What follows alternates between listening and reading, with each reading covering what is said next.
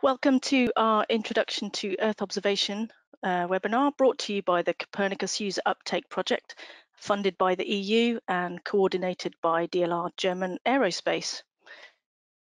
My name is Lynn Heeley. I'm a technical project manager in the digital and data team at the Joint Nature Conservation Committee, and I'll be your chair for today's webinar. The Joint Nature Conservation Committee, JNCC, is the public body that advises the UK government and devolved administrations on UK-wide and international nature conservation. We are an impartial scientific authority, and we provide advice on practical, policy-relevant, evidence-based solutions to support decision-making. Just move my slides on. It works. There we go. The aim of today's webinar is to introduce you to the potential role of Earth observation data, products and services for operational use across a range of policy areas. Before we go any further, I'll need to go over some housekeeping rules, and you've probably already heard that we're recording today's session and we'll be making it publicly available on the JNCC YouTube channel. We'll be hiding delegate names and images. So please remain on mute throughout and keep your webcams off unless you're presenting and want to put them on. We'll also be sharing a selection of the PDFs. We'll be sharing the slides via PDF, apologies, and we'll email these directly to you and let you know when they're available through Twitter. If you wish to ask the speakers questions, please type these into your questions tab. And if I ask your question to the speaker and you wish to add a follow-up or a clarifying question, please use the raise your hand function, and I will do my best to unmute you and bring you in verbally for the follow-on question. So obviously, please note that you should be happy to be introduced by your name if you want to do so, because it's being recorded. Please feel free to tweet about the webinar throughout or afterwards, and if you do so, please use our JNCC hashtag so that we can pick it up and retweet, etc. At the end of today's session, we'll be sharing a link to a short feedback survey. Please do fill this in, as it really does help us to improve these sorts of sessions in future, and all the feedback is anonymous. So today's agenda looks like this, and the focus will be on introducing Earth observation data and technologies with lots of case studies and practical examples. Our speakers are Gwawr Jones and Paula Lightfoot from JNCC, Helena Sykes from Natural Resources Wales, and Mark Richardson from Planet. To kick off the webinar, I'll just first explain a little bit about the Copernicus programme, the funding source, and the JNCC's Copernicus User Uptake Project. The Copernicus programme is the most ambitious Earth observation programme to date. Copernicus delivers operational data by observing our environment, primarily using a suite of satellites called the Sentinels. It collects, stores and analyses data and provides products and services openly and freely in a wide range of applications, as you can see here. The funding for today's session is the Caroline Herschel Framework Partnership Agreement. It's a consortium of organisations, of which JNCC are one, and it aims to increase the uptake of use of Copernicus data, products and services. It does this by implementing a series of actions. JNCC's statutory UK and international remit and strong culture of partnership, working and innovation means we're uniquely placed to develop shared, cost-effective solutions for our partners and stakeholders. So our action has a series of components designed to enable long-term uptake of Copernicus data across UK public environmental functions. Today's webinar, Introducing Earth Observation, is part of two of our projects, one working with the Animal and Plant Health Agency and the other with Welsh Government and Forestry and Land Scotland. So now to start the session, I'm now pleased to introduce Gwawr Jones with a couple of slides from Paula in amongst to explain what Earth observation is and to give us a tour of the technology. So over to you, Gwawr.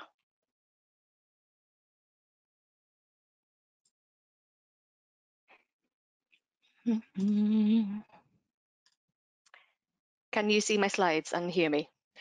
I can. Perfect. It's gone again.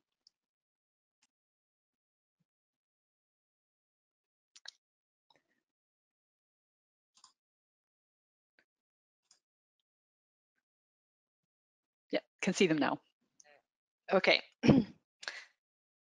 So thanks, Lynn, for the introduction. And I am going to kick things off today by giving everyone a basic introduction to Earth observation. So an Earth observation 101, if you will.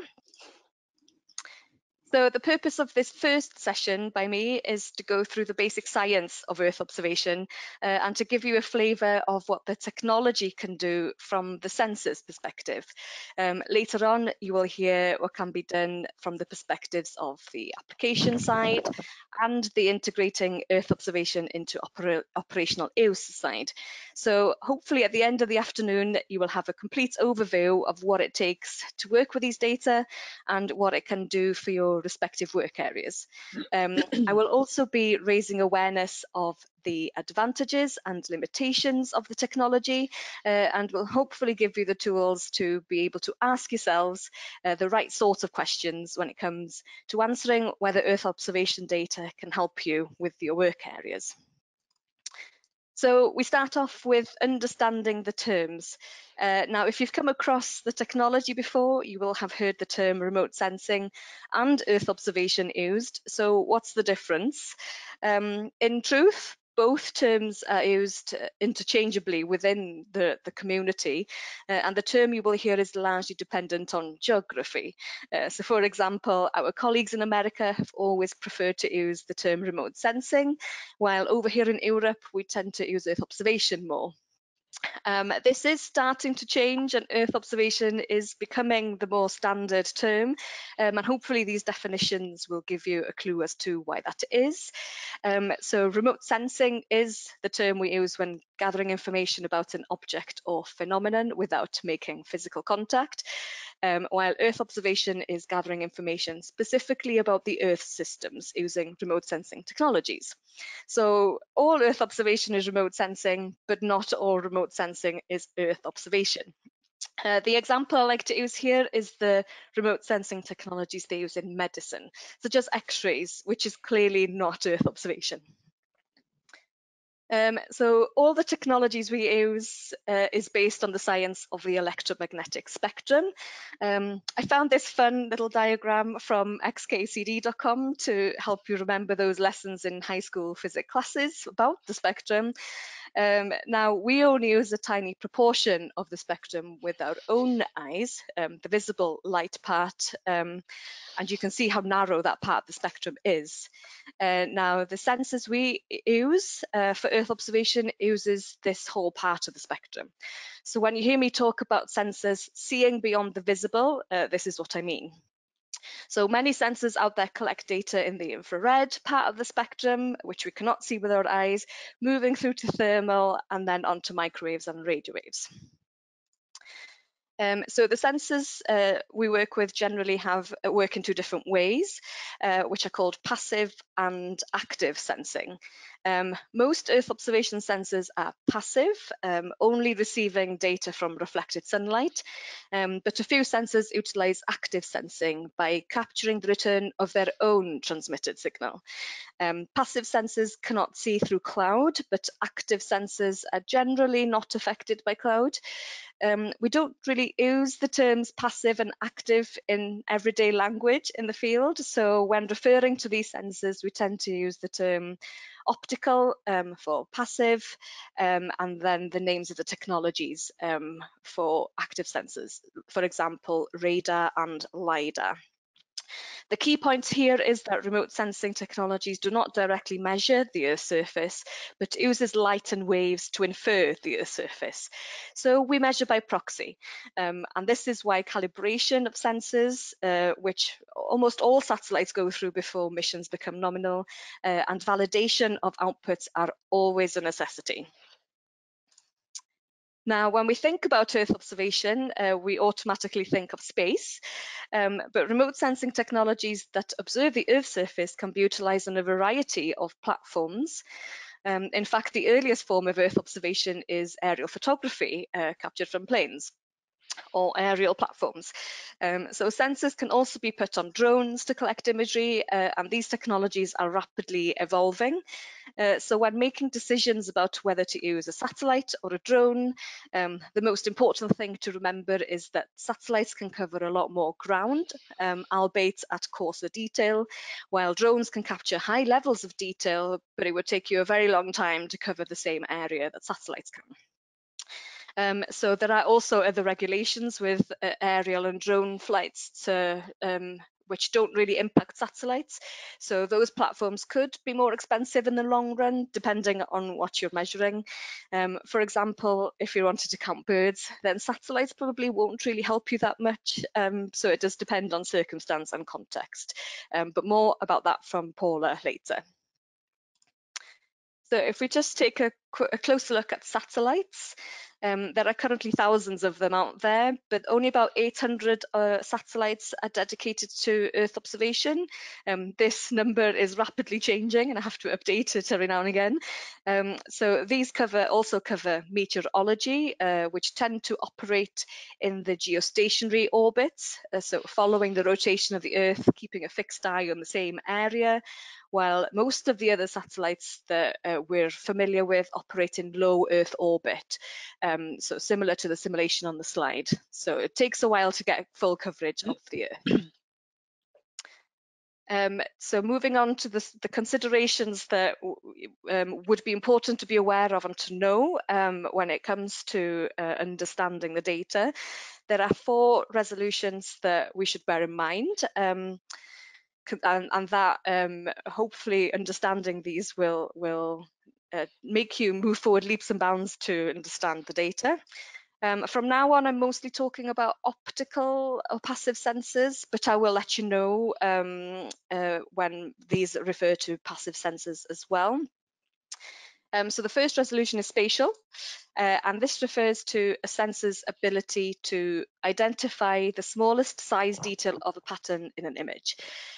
So what we really mean when we talk about spatial resolution is pixel size. Now both passive and active sensors have pixels, but I'll explain in a second what we mean by pixels. The second resolution is spectral, and this refers to the sensitivity of a sensor to respond within a part of the electromagnetic spectrum. And this is only relevant to optical sensors. The third is radiometric. So this is probably the resolution that you need to worry about the least, but it does refer to the ability to measure signal strength or brightness of objects. And again, this is relevant to all types of sensing. And last but definitely not least is temporal resolution, and this refers to the frequency at which a sensor revisits an area. And again, this is relevant to all types of sensing. So the reason why these resolutions are important for you to know is that there's usually a trade-off between one or sometimes all of these. For example, traditionally, if you wanted a sensor from space that covers all of the surface of the Earth every day, then you would have to accept a much lower spatial resolution of about 1 kilometer squared or lower. The technology is, however, improving at rapid speeds, and you will hear about a constellation that offers high temporal and spatial resolution from Mark Richardson at Planet later. So what is a pixel? The simplest way to explain is that it's the smallest element of an image, and they are usually square in shape. They record a mean value of the measurement per pixel. So if your pixel size is 10 meters squared, then you will get one value for that whole area in your image. Pixels are not linked to any real-world objects on the ground, so they have no relationship with anything that we see in an image. For optical data, the pixel size is determined by the field of view, which is the diagram you can see here, which means the angle at which the imaging optics is looking down at the Earth's surface. So if you have optics with a low angle looking straight down, then your pixel size is going to be small. But if your optics has a much wider angle, then your pixel sizes are going to be bigger. You will notice that I've labelled optical only in a couple of these factors. Now, radar data, like I mentioned, does have pixels, but they're not determined by field of view. So there's a slightly different way to get to pixels. And this means that they're also not always square in shape and tend to be more rectangles or oblique in shape. So now we're going to take a quick look at what it means, what the different spatial resolution means and what they look like. First of all, I'll explain the scale we use when referring to spatial resolution. So the scale is low, medium, high, very high, and this refers to the number of pixels it takes to generate an image. So an image with 1 kilometer squared pixels has a much lower number of pixels than an image with 10 meter square pixels. The numbers you're seeing here are common pixel sizes in sensors that currently exist, but the images you're seeing refer to a small island in the Turks and Caicos Islands in the Caribbean, which is only about 100 meters wide. So I'm showing you a Landsat 8 image, a Sentinel-2 image, and a Pleiades image. And how they've captured this island in their own respective spatial resolutions. For Landsat, you can only just make out that it's an island, and you would be able to guess that there was some vegetation in it and some sand. It's a bit better for Sentinel-2, and you would probably be able to track any changes to the coastline or if the extent of the sand or vegetation areas have changed. While the Pleiades image, you can pick out all of the individual scrub bushes in the sand area. Now, understanding your application is pretty important when accepting that a particular resolution is good enough to do the job, because there are data access costs involved. So if you're happy with Landsat or Sentinel imagery, both of these sensors provide data open and free at the point of use, as do many of the other lower resolution satellites. They tend to have no data access costs, whereas the Pleiades image is pretty expensive in comparison. You're always going to have to pay to access this level of spatial resolution from space, so consider carefully whether Sentinel or Landsat or any of the other lower spatial resolution satellites could do the job first. So moving on to spectral resolution. This section only refers to optical data sets. So images are made out of a series of what we call bands. The next slide will give you a visualization of what I mean by bands. But a single band, when displayed, is always black and white. In a GIS, for example, if you only display one band. But when you combine more of these bands, then you can generate images that represent what we might, how we might see the world with our own eyes. So we call this red, green, blue image, or a true color image. So these bands represent one part of the blue, one part of the green, and one part of the red parts of the visible part of the spectrum, respectively. And only when you combine them do we visualize images in true color. Thankfully, our own eyes do this for us, so we don't have to worry about that. So the spectral resolution refers to how many of these bands are present in one image. And it also refers to how narrow they are. So by narrow, I mean what is the breadth of the electromagnetic spectrum that they cover in one band. So most optical images are multispectral and will include a small number of bands at a relatively broad frequency.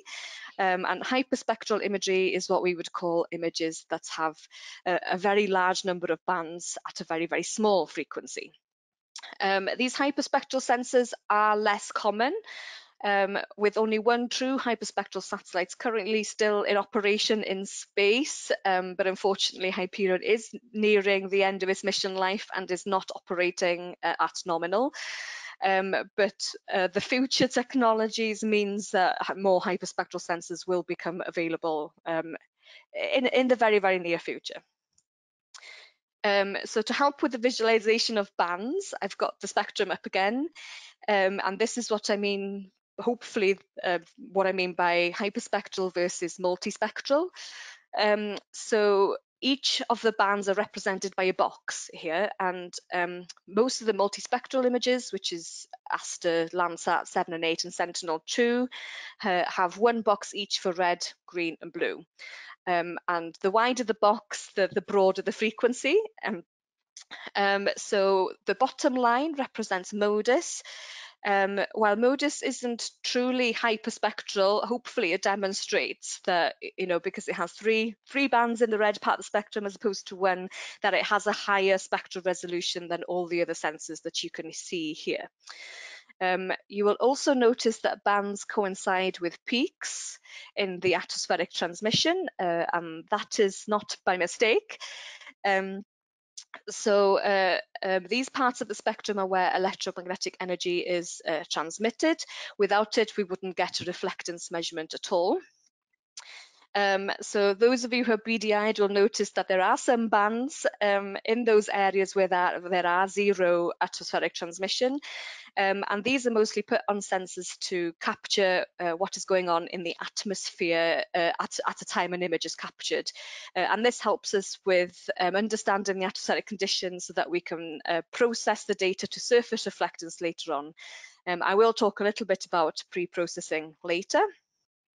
The other thing you might have noticed is that the atmospheric transmission percentage is pretty low in the visible, and that basically limits the amount of information that we can capture in that part. We can still get some data, but it's not at its maximum capacity. So one of the easiest way for me to demonstrate why we capture images in these bands is the example of remote sensing of vegetation. Now we know how light interacts with leaves, which is what I'm showing you here. And we know that a large part of the terrestrial environment is covered by vegetation. And we also know that it's one of our critical life support systems on the planet. So it makes sense for us to make sensors that are able to monitor vegetation. So the visible part of red and blue are mostly absorbed by chloroplasts close to the leaf surface, while the green part of the visible is reflected.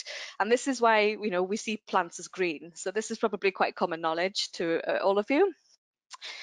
You will notice that the reflectance is still relatively low compared to the energy that hits the leaf surface. And this is related to the atmospheric transmission that I mentioned on the last slide. Now, the near-infrared part of the spectrum is completely ignored by the chloroplasts and interacts with the middle part of the leaf, or spongy mesophyll, which means we can understand a little more about cell structure with data collected in the near-infrared. You will also notice that a lot of the energy is reflected back, and that means we get a lot more information in the near-infrared and beyond. So this is why Earth observation and seeing beyond the visible is powerful, as it allows us to see things and measure things that we wouldn't be able to with our own eyes. So to allow us to differentiate between different types of vegetation and indeed land covers within the images, we use what we know about reflectance characteristics of those land covers and create curves like this, which are called spectral signatures. So these are the different land cover, the most basic of the land cover types. For vegetation, you will see the curve. Now the shape for all types of vegetation is likely to be the same. There'll be probably slight difference in value depending on the type of vegetation. For example, conifer trees will have much lower near infrared than broadleaf trees, but there'll only be slight differences. The shape of the curve for vegetation is always going to be the same, or for healthy vegetation at least. So this allows us to explore vegetation health. So any deviations from this expected curve would indicate a change, and that something is going on with the vegetation in that area. So similarly, you will notice that water does have a spectral signature, and that beyond near infrared, all light is attenuated or absorbed. So we should expect nothing in reflectance. But so this massively decreases the chances of what we could do on the water surface and below. And a quick mention on how imagery does work underwater. So light is attenuated by water, and the intensity of light decreases exponentially with water depth. Now, you will have just seen from the spectral signatures that water does absorb everything beyond the visible, so you should expect no reflectance in the near infrared and beyond. But you will get some reflectance with shorter wavelengths, so in the blue part or the green part of the visible. So those are the two bands from multispectral imagery that you have the best chance of working with in these environments. You will see that the blue bar does extend beyond 20 meters depth. But this is the best case scenario. And there are other things that impact what we can sense. So in reality, we probably could confidently say that we could use this sort of remote sensing up to 10 meters, 15 meters at best, but the accuracy significantly decreases after that. So one of these causes is water turbidity, which causes light to scatter, and that unfortunately increases the chance of light absorption. So very turbid water would significantly decrease the depths that we can sense. But conditions at the surface play a massive role as well. So sun glint happens when sunlight is reflected off the surface of the water at the same angle as the satellite sensor views it. So it results in a mirror-like specular reflection, and that decreases the depths that we can sense underwater. And waves, if there's a lot of them, that creates a rough surface, and that increases scattering of light, and that also decreases the depths that we can sense. So opportunities for underwater Earth observation are highly dependent on water conditions as well as wavelengths. So you would need a bit of luck and probably a high temporal resolution to increase your chances of getting useful data to work in this environment. And again, this refers to optical data only. A quick slide on radiometric resolution, but I would assume that this is the resolution you need to worry least about with your questions, like I mentioned earlier. But it is good to be aware of what values you're expecting when opening an image for the first time. So when referring to radiometric resolution, what I really mean is bit depth. So a 2-bit image will only give you 4 values, 1, 2, 3, and 4, while an 8-bit image will give you values between 0 and 256. So older sensors, such as the Landsat earlier missions, uses 8-bit data, as does aerial photography. Aerial photography tends to be 8-bit data, and a lot of sensors that we put on drones as well. But the largest bit depth that you'll come across today is from Sentinel-2, and that gives you values from 0 to 65,535.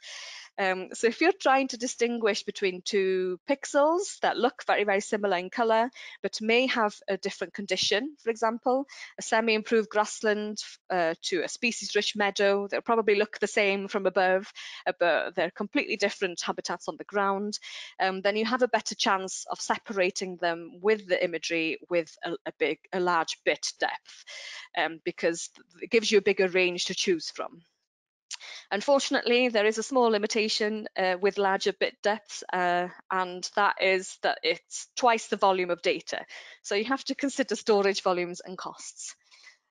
Just to give you a feel of the bit depths of the most popular optical sensors out there at the moment, so Sentinel-2 is the largest, of course, but a lot of them operate on the 11 to 12-bit ratio.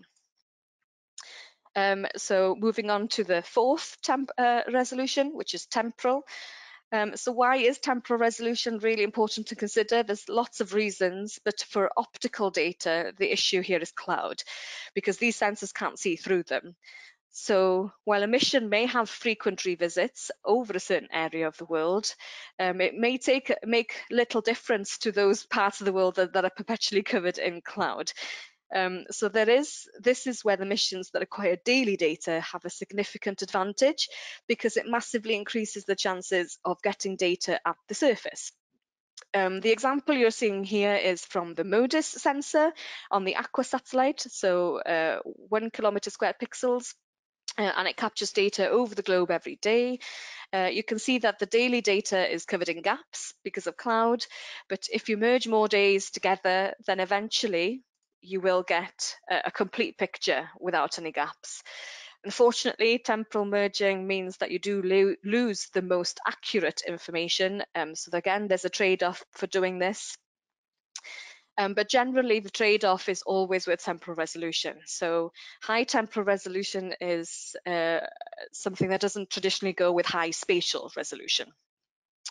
The Landsat missions, 30-meter pixels cover the globe every 16 days at the equator, while Sentinel-2 is probably the best you're going to get out there at 10-meter spectral resolution, spatial resolution, because it covers the globe every 5 days at the equator.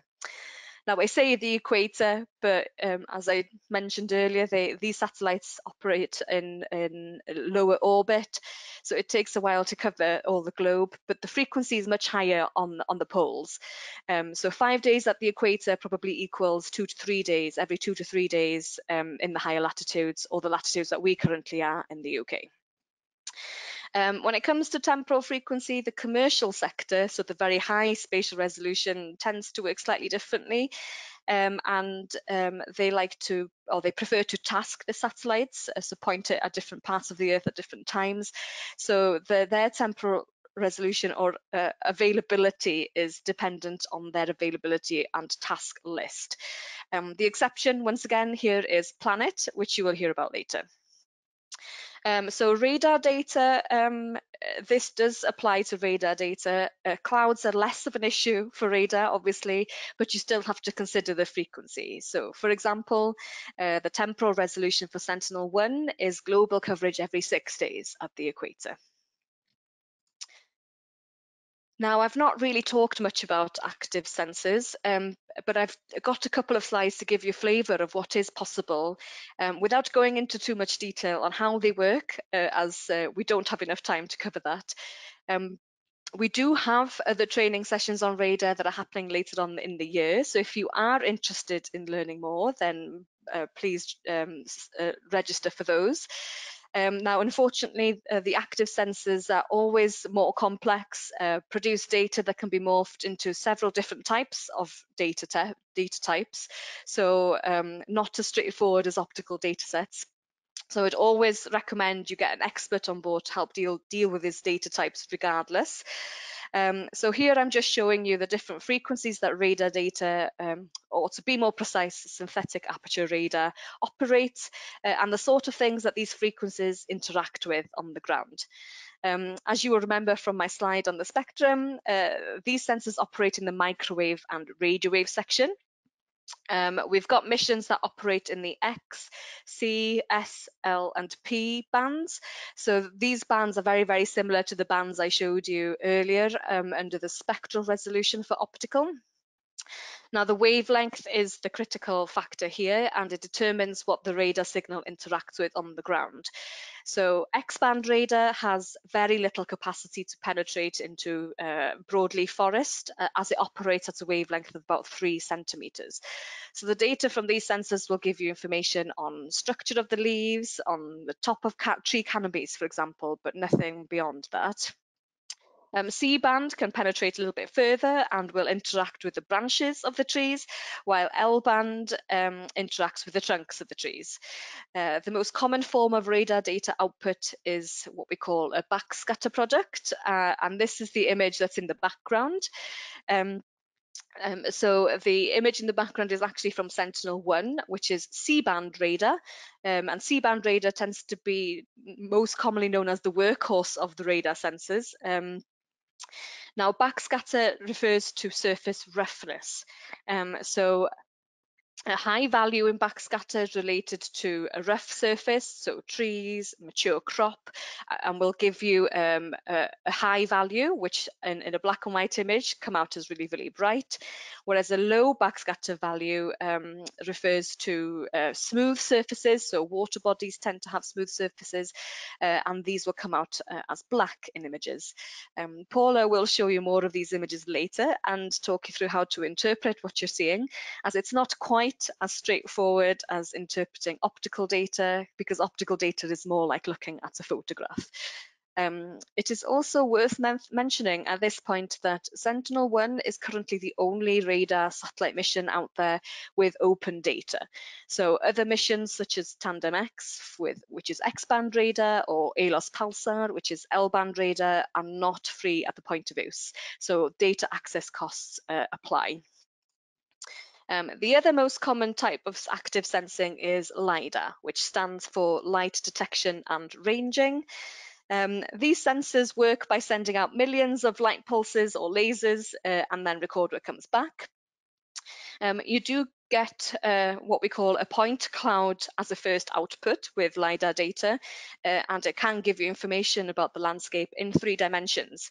But the most common outputs or application from these data are mostly to generate digital elevation or terrain models or bathymetry.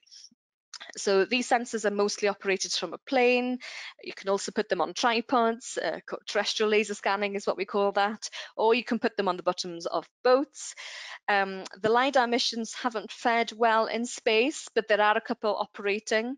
And the reason for this is that the power required to send the lasers out at the distance from low orbit is too much for the satellites. So that's why we don't really have many active LiDAR sensors in space. But ISAT is a LiDAR mission that's still operating, although it isn't nominal. And JEDI is the other one, which the JEDI sensor is currently on the International Space Station, and it's a purely research mission. And because it's on the International Space Station, it only covers up to Cardiff of the UK, unfortunately. So it does not give us complete coverage of the UK. Now, the one other major thing that I need to tell you before I finish, and that is the fact that not a lot of sensor data arrives onto your computer without some pre-processing required first. There are exceptions, of course, so some of the marine missions and lower spatial resolution satellite data do tend to produce analysis-ready data sets, but the higher spatial resolution sensors tend to not do this, basically because it's difficult. But saying that, methods are now well established. You would need to be an expert to carry out the pre-processing, unfortunately. So this was seen as a big barrier for picking up Earth observation data in all sectors. But in the UK, we do have a long history of producing analysis-ready data sets, starting with the Landsat archive for Wales, and Sentinel-1 and Sentinel-2 analysis-ready data is now routinely produced for all of the UK and being made available to all users free of charge. So for Sentinel-1, we produced the backscatter product, like I mentioned earlier. But just to make you aware that other products are available, such as interferometry. So just to give you a quick introduction on how to access the Sentinel-1 and 2 data sets that we produce, I'm going to hand over to Paula for the next couple of slides. Yes, hello everyone. Thank you. I'm just going to talk through a couple of new services that have been launched this year to give us access to analysis-ready data. As Gwawr said, it's very convenient, saves a lot of time and money just putting the data ready to use on our desktops into our GIS systems. So the first of those is the DEFRA Earth Observation Data Service, which some of you might have heard about already, because this provides analysis-ready Sentinel-1 and Sentinel-2 data for England, although it does cover, because the tiles are so large, it does cover a fair bit of Wales and Scotland as well at the borders. And it provides access to staff at DEFRA and the agencies and the arm's length bodies, so you can log in using your Active Directory login. You don't need to remember another set of passwords. This was launched with a beta release in February 2020 and then a live launch in July. I just want to add that there is still some development going on with feedback from users, so it is getting even better.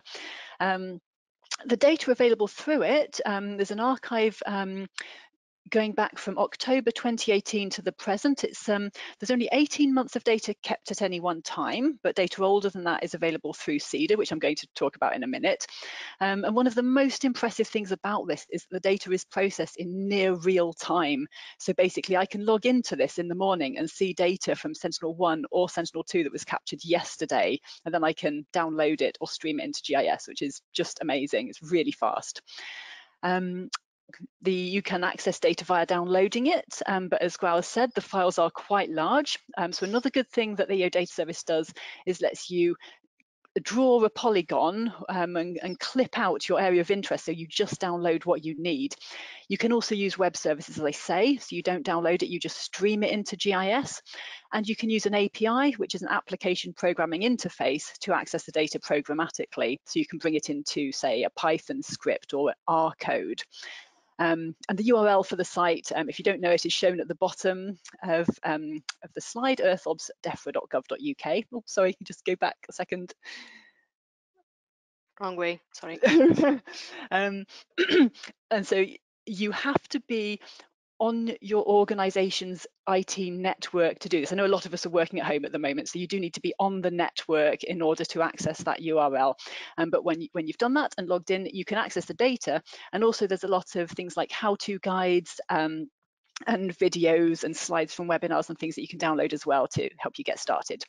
Okay, next slide, please. The second service is run by JNCC, and it's developed with support from Scottish Government and Northern Ireland Environment Agency, and we call this the Simple ARD service. This provides data for analysis-ready data for Scotland and Northern Ireland. The reason it's simple is there's nothing simple about the data. It's processed to the exact same methods and the exact same standards as the DEFRA data for England. But we don't provide this kind of website with web services and secure logins and all of that. We make the data publicly available through CEDA. So that's where the simple part comes from. The data is exactly the same high quality. So as I say, it's Sentinel-1 and 2 analysis-ready data for Scotland and Northern Ireland. There's an archive that's been processed from February 2019 to the present. We are looking into making older data available as well, because there is other data that we've been processing in an ad hoc way back to like 2015, 2015, when the satellites were launched. And the data processing here is still very fast. It's not as fast as the EO data service because it's not fully automated. There is a human element here. So rather than getting new data overnight, it's processed the week after capture. So you get it within 7 to 14 days. And this is very, very new as well. This was just launched in July this year. So we'll just go on to the next slide to tell you how you can access the data and more information.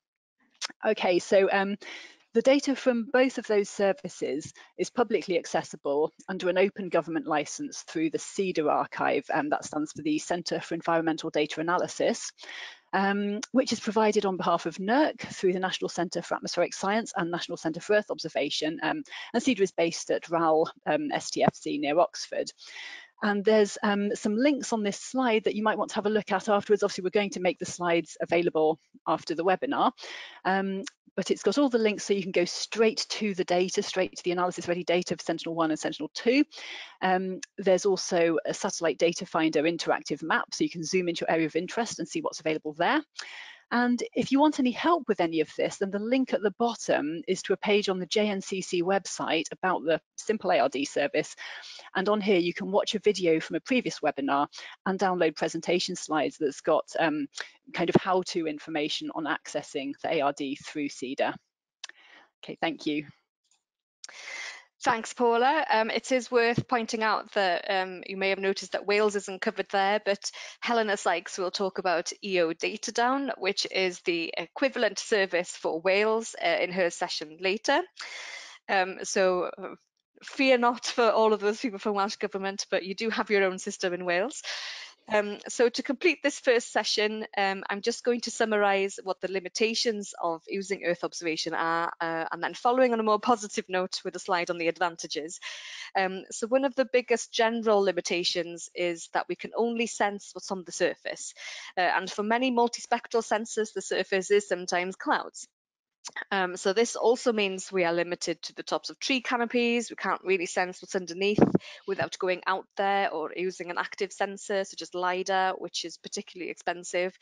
We're also mostly seeing things from above, which is a completely different perspective to what we're usually used to on the ground as humans, and that can often sometimes lead to misinterpretations.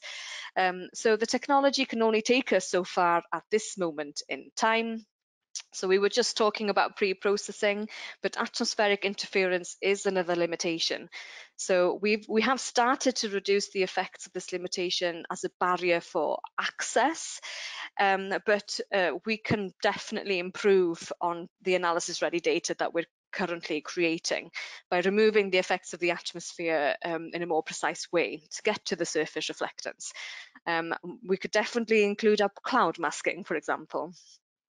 So for data that is not yet supplied as analysis-ready data form, you will unfortunately have to do this yourself, unless it's provided from the commercial satellite providers themselves. So I was talking about trade-offs earlier.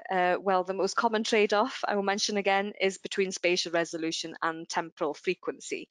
You will have learned about the planet constellation at the end of this day, which is probably one of the only solutions out there to this trade-off, but you have to pay, and unfortunately very high resolution data can be pretty expensive at the access point, especially if you need large coverage or time series of data. So that's a big cost before you've done anything with it. And the last limitation, that last but definitely not least, probably one of the most important limitations, is the need for calibration and validation. Now, ideally, we need to calibrate sensors with similar measurements on the ground, so field data is essential. Validation of products also needs equivalent data sets on the ground.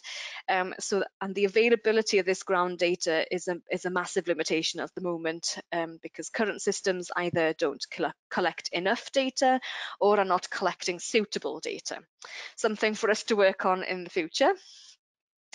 So moving on to the advantages, one of the biggest advantages obviously is that data is continuously being collected at a variety of different spatial, spectral and temporal scales, especially from space, and some of these missions have been around for decades. Take Landsat, for example, which started collecting data at 30-meter spatial resolution in the early 80s. So that mission now has 5 decades worth of data collected about the Earth's surface. So this allows us to not only model and look towards the future, but we can look backwards through time as well. Now, most Earth observation data sets is disseminated as raster data, so can be easily integrated into GIS systems and used with other types of spatial data. And these data also allows us to get complete coverage of the Earth's surface, which more often than not helps us fill gaps for places that are difficult to get to into the field. So Earth observation allows us to monitor remotely, as well as measure features such as productivity of vegetation without resorting to destructive measures, which you would have to do to get to the same measurement on the ground. So Earth observation data does give us a completely different perspective, allows us to see beyond the visible, and it helps us visualize our planet in a very unique way. So to finish, I thought I would leave you with the 2 main questions that I would ask before considering whether Earth observation can help with a specific application, question, issue, or whatever. So understanding the requirement is very, very important. And I get asked all the time, what can Earth observation do for us?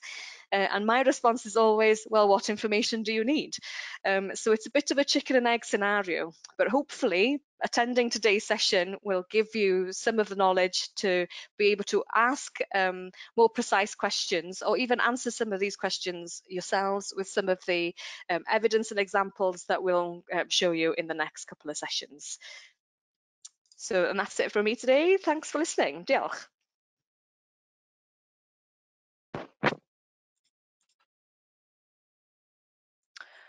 Thank you, Gwawr. That was fascinating and an awful lot of information to take on board. I'm glad we've recorded this so we can go back and look at the detail again. I'm just waiting to see if there's any questions coming through. At the moment, we don't have any, so I'll just pause for a minute. This is your chance to ask Gwawr directly anything that's been burning on your mind about Earth observation, and in particular what you've just seen. So we'll just give it 1 more minute before we head to a break. Suspect there'll be more questions with the applications side later, Lynn, to be honest. It's quite dry, the sensor side of things, but they're things that we need to know. Absolutely, it's the background just to everything. Be able to ask questions, yeah. Can always bring you in to answer questions later on the technical elements. Just give it a few more seconds more.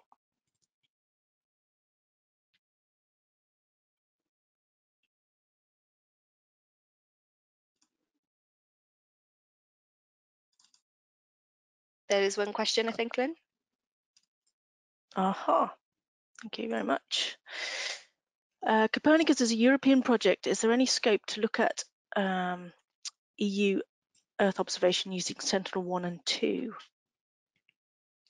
So yes, Copernicus programme is a European Commission project, but the Sentinel missions collect data globally and are constantly on and are made available openly and freely to everybody globally.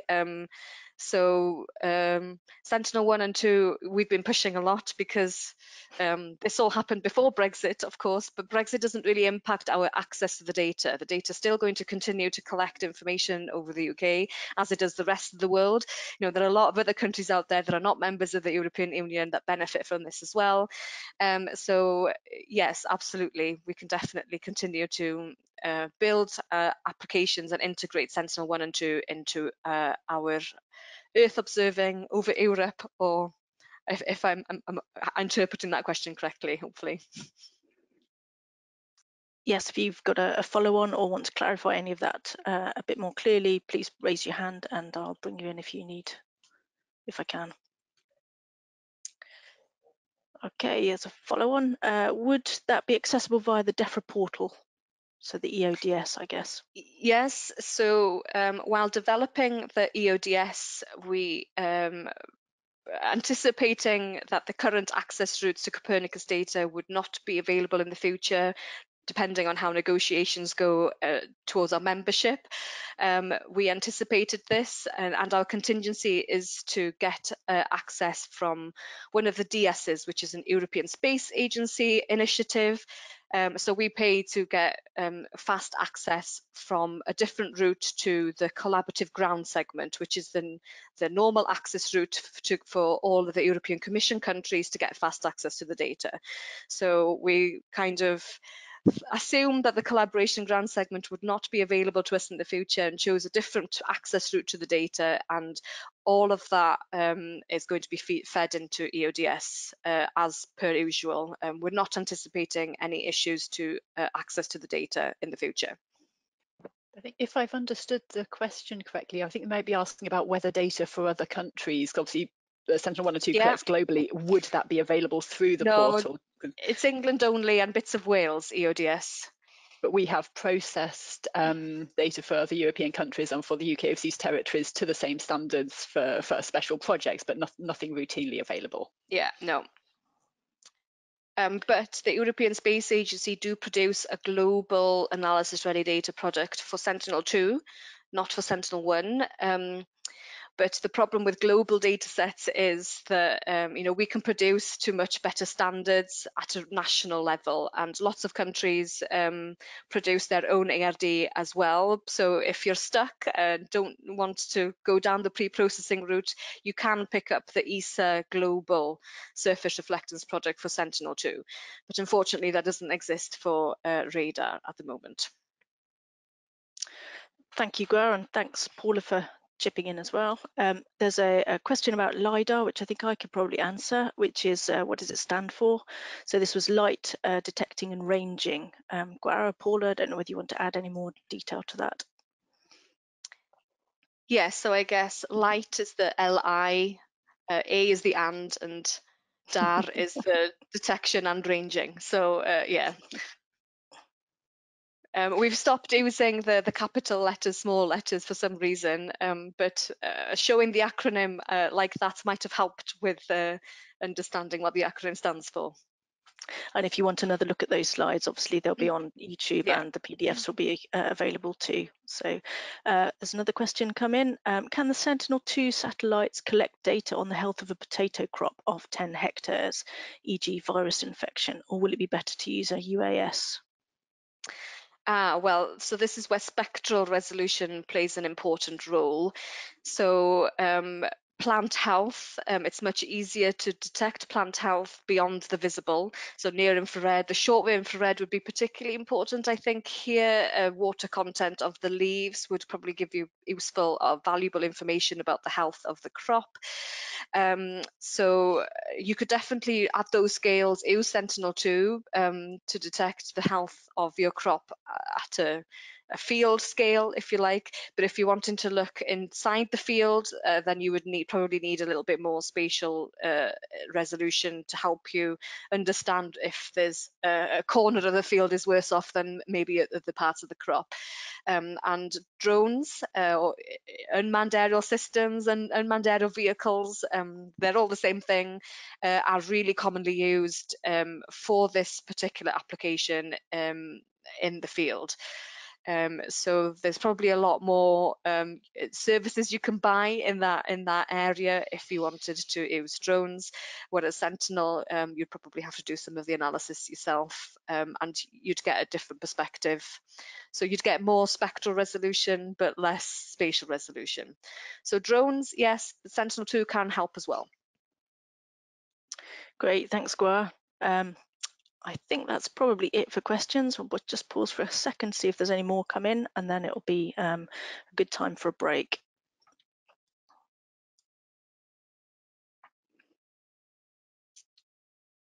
Okay, right, so it's now almost 2 o'clock, so we'll come back in 10 minutes, so 10 past 2, we'll come back for the next section, which is all about the environmental applications with Paula.